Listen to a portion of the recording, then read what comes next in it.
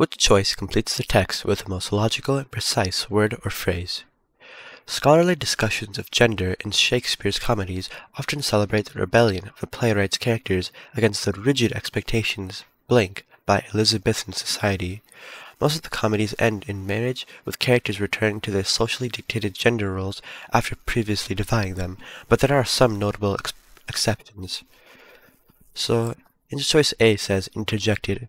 This is incorrect because interjected implies that it's inserted between other things, but this would not make sense in the context of this text, so A is wrong. B. Committed. This is incorrect because committed implies entrusted to, but this would not make sense in the context of the passage, where it would say that scholarly discussions of gender in Shakespeare's comedies often celebrate the rebellion of the playwright's characters against the rigid expectations entrusted by Elizabethan society. So this does not make sense, so B is incorrect. C. Illustrated.